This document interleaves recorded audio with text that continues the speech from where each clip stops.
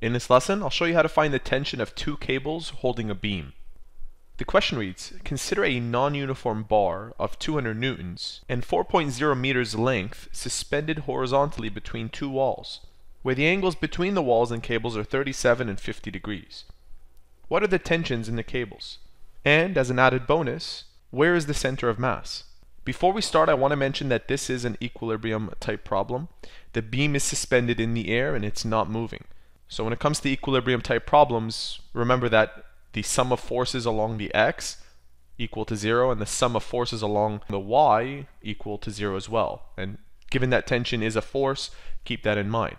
We'll begin by finding the position where the center of mass occurs. Keep in mind that this calculation, which I'm about to show you, isn't necessary when it comes to finding the tension in the cables. So if you want, feel free to skip this part. That being said, if you want to find the distance along the bar where the center of mass occurs, we use a bit of geometry. For example, let's say that this is the bar, and this is the cord attached to the left side, and that's the cord attached to the right side. What I will do is I'll extend these two lines representing the cords so that eventually they meet up.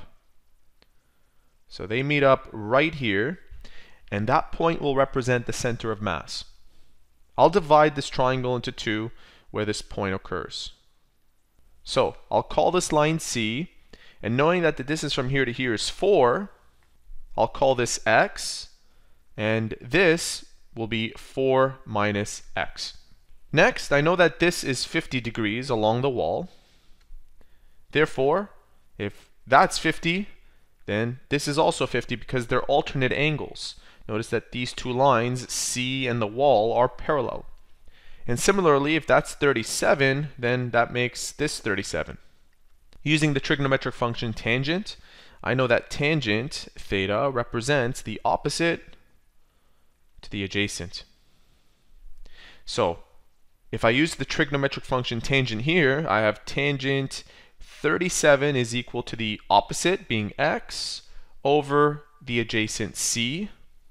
And using it over here, I have tangent of 50 degrees is equal to 4 minus x over c.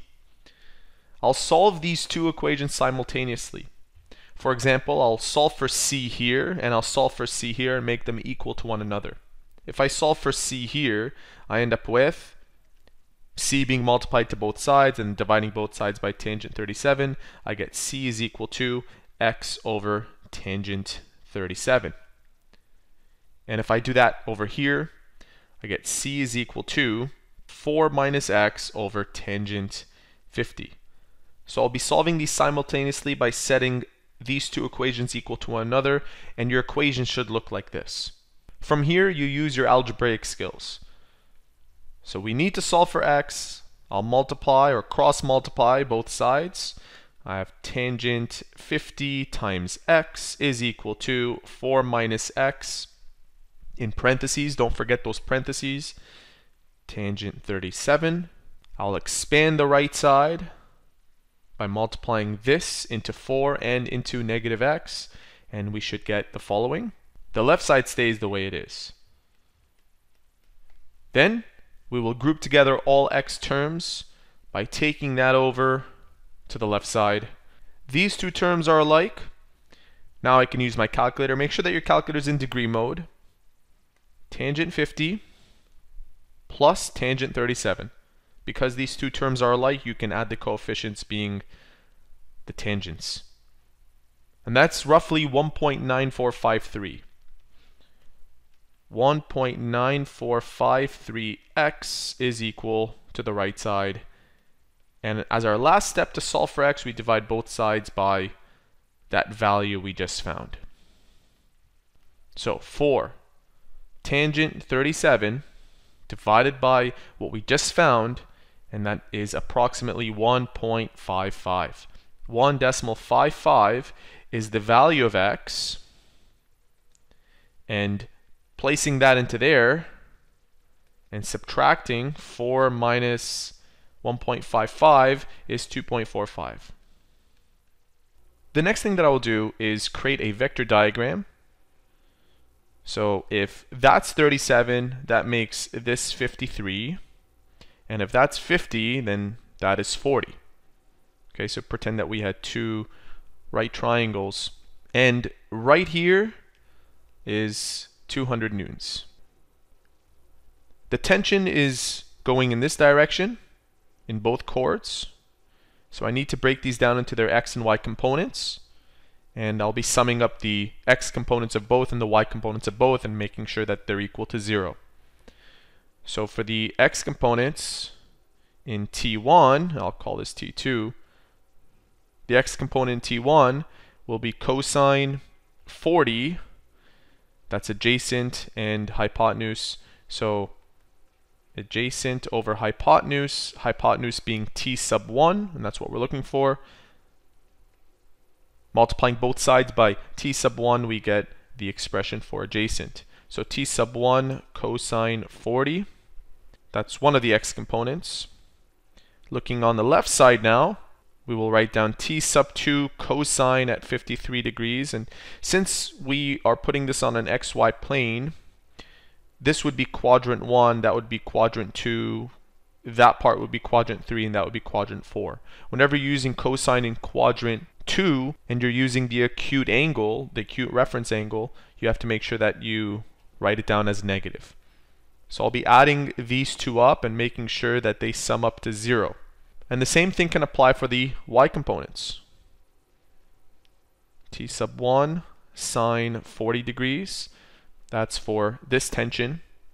And for that tension, it will be T sub 2 sine 53. And I won't be making that negative because when you apply the acute reference angle in the second quadrant using the trigonometric function sine, it remains positive. Remember the cast rule. So you would add these up, and don't forget, you also have to subtract 200 because down is considered negative and the vectors that go up are positive. So when we add these up, we have to subtract 200 and make sure that all of that sums up to 0. This is what your equations should look like. So for the x components, I have T sub 1 cosine 40 is equal to, and just assume that I moved that over to the right side of the equation, it would make it positive. And for these, T sub 1 sine 40 plus T sub 2 sine 53 is equal to positive 200. So these are my two equations that I'll be working with and that I'll be solving for T sub 1 and T sub 2. Now we've done this plenty of times before. I won't be going through the math over again, but essentially if you want to solve for T sub 1 and T sub 2, you can use the method of substitution, where you can solve for, let's say, T sub 1 in equation 1 like this. I'll show you the first equation just to help you out. And if you have any questions, use the comments section below and I'll respond to you. So you take this, notice that I solved for T sub 1, you sub that into T sub 1, and that gives you a brand new equation with only T sub 2's, which if you solve correctly, you should end up with the value of 153. Then you take this value and you plug it into here. And let's see what happens. 153 cosine 53 divided by cosine 40. And the other one is T sub 1 being 120 newtons. So we've done this math before. And if you're still not comfortable with the math, leave a comment in the comment section and I'll definitely help you out. Otherwise, these are the two answers to the tension and how to find the center of mass for two cables that are holding up a beam.